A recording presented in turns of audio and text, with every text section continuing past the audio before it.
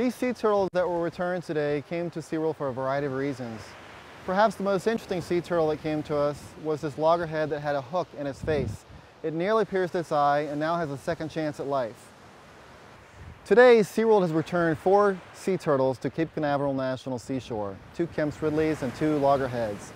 These 4 sea turtles represent the 88th sea turtle return of the year for SeaWorld and are part of the 27,000 animals that have been rescued, rehabilitated, and returned by SeaWorld.